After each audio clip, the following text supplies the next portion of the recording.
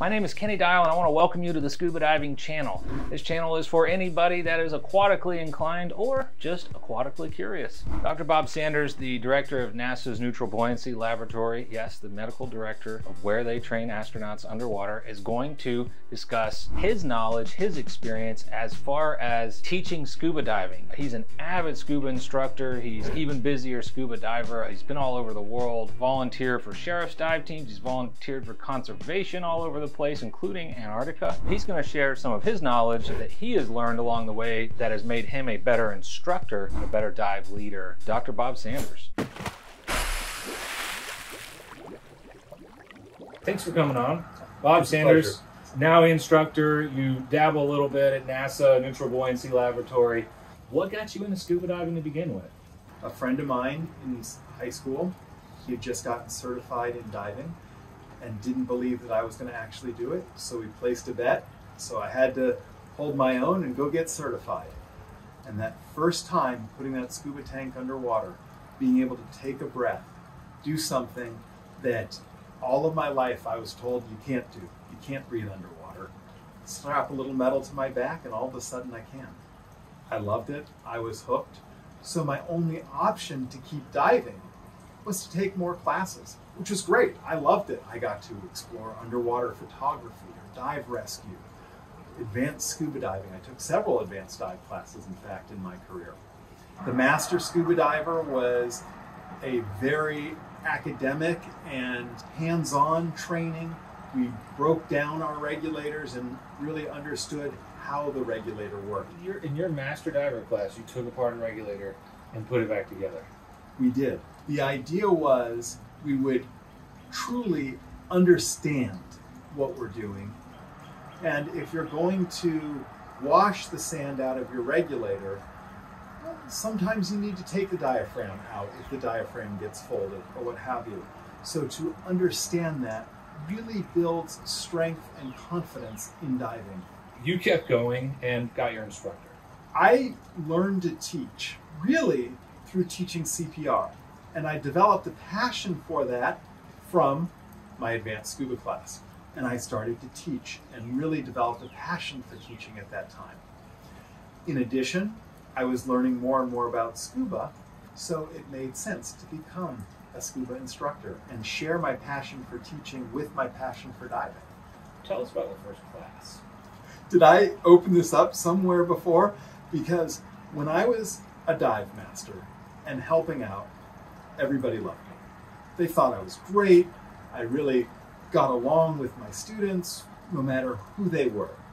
Maybe it was someone who hadn't exercised in years and was morbidly obese and wanted to take this as an opportunity to improve their health and explore something.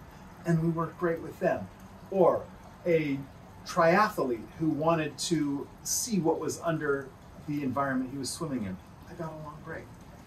But my first class after becoming an instructor, not really the best references that I would have gotten. And I really don't know why. I think maybe I was a little bit concerned about doing it right, covering everything, a little too rigid, and it didn't go so well. There's very few people I know out there where they did their own class and everything just went perfect.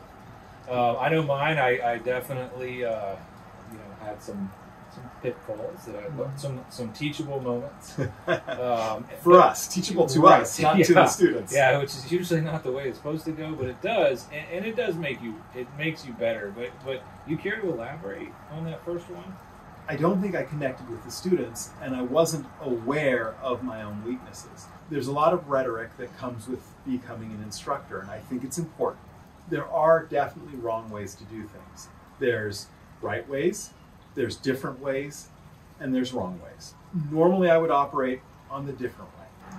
Because I wanted to be the best instructor, I wasn't so focused on it being okay to be different, and I tried to force myself a round peg into that square hole of the right way. I was working this weekend in a rural emergency department and a very sick person came in. I was sitting down to meet with the family members, and at one point the wife said, "Thank you. You're speaking to me in a way that I can understand." It is so important that we never lose that ability to communicate.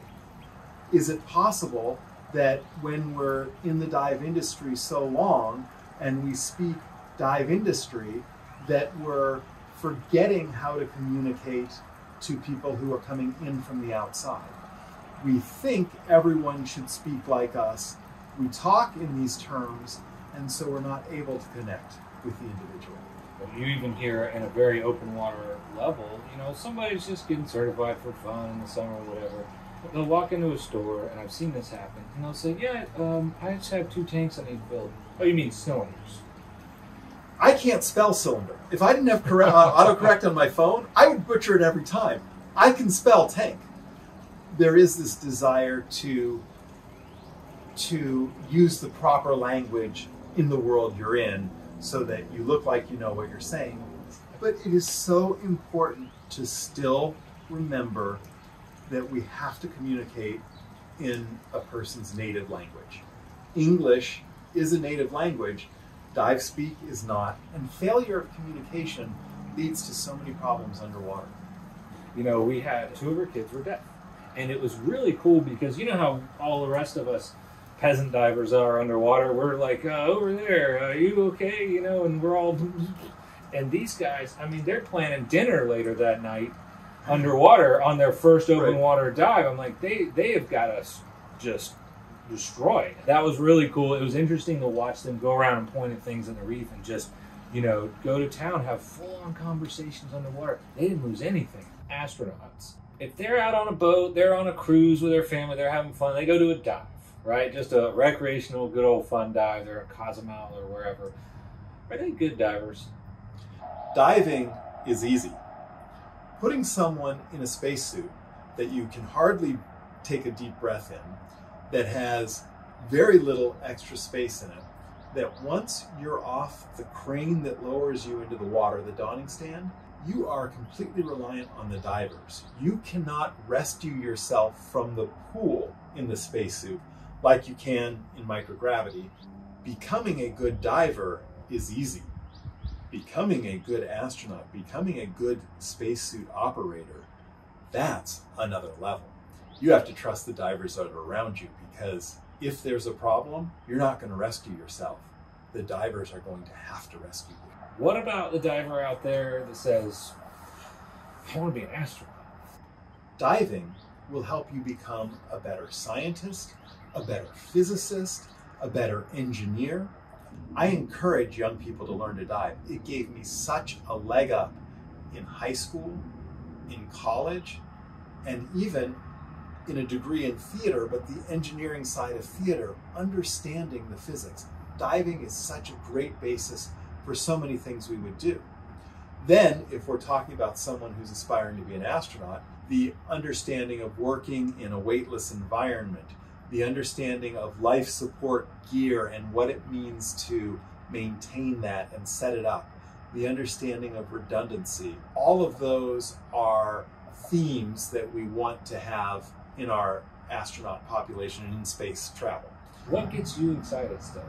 I am perfectly happy, if I haven't been diving in a while, to get into my pool and play cards underwater. I love the feeling of weightlessness. I love the escape from all of the fast-paced hustle and bustle that the world throws on us. I love the silence and the hearing my bubbles. I just love being underwater. I am so passionate about diving that anywhere makes me happy. So I got to know, how do you keep that work-life balance? Because it looks, at least to me, like you have it. I have been so fortunate that my passion is also my vocation.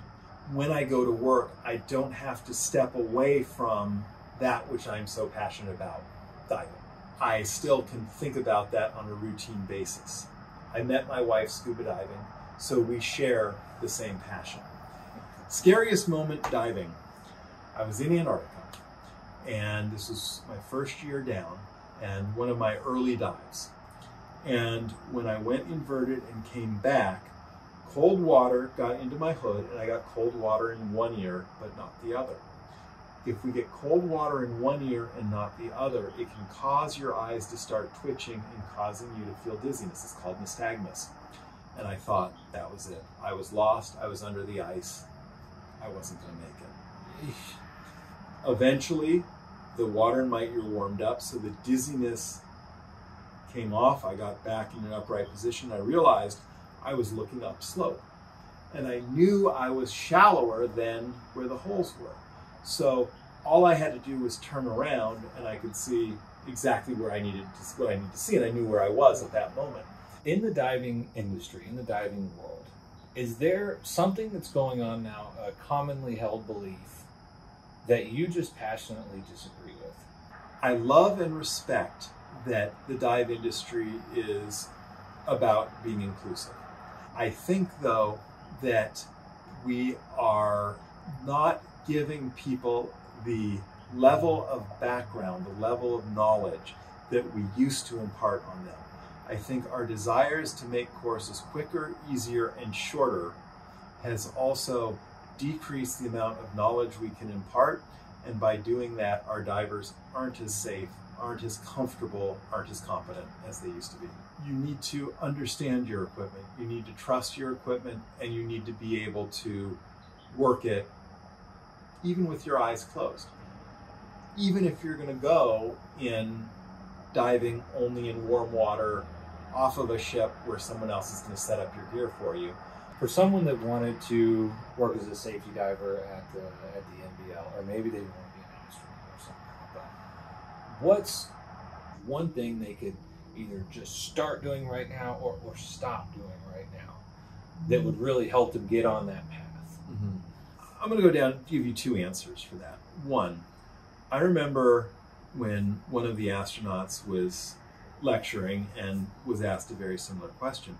The answer was, don't try to prepare for a career that's a 1 in a million career. Prepare for a career that you love, that you want to do, that you're passionate about, that you can do. Focus on that. Be the best you can at that.